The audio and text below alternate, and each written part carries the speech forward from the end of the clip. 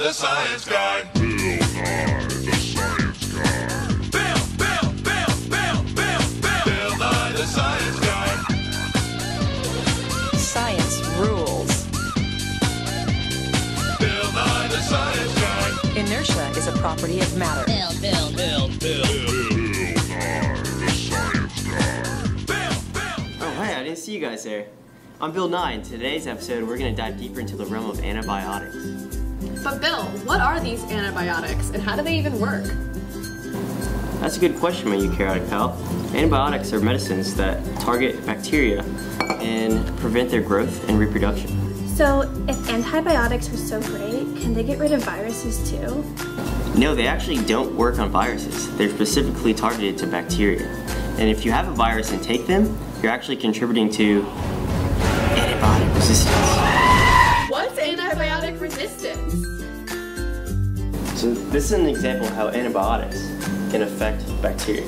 They can affect the cell wall or affect stuff on the inside to prevent cell growth.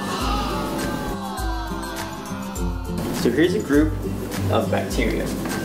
Now keep in mind, bacteria are tiny organisms. You can't see them with the naked eye, and they're everywhere. And some bacteria, even though they're the same type of bacteria, they're slightly different. For example, this bacteria is antibiotic resistant. So this is what happens when antibiotics is introduced. But why is this one still left over? So this one's left over because it was antibiotic resistance, which means unaffected by the antibiotic. So when this bacteria now reproduces, they will all be resistant to antibiotics. Which means the antibiotic we used originally to defeat these bacteria will not work on these bacteria.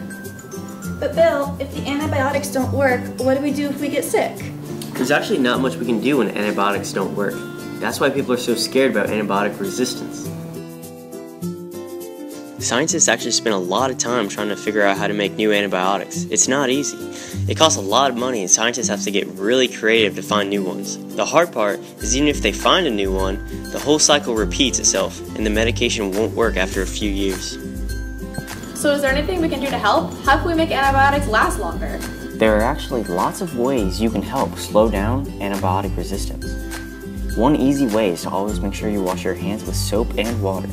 Taking everyday steps to stay healthy means you won't need any antibiotics. Today we learned about antibiotics and how they work. Now you know! Thanks for watching! Nice. Bill Nye, the Science Guy.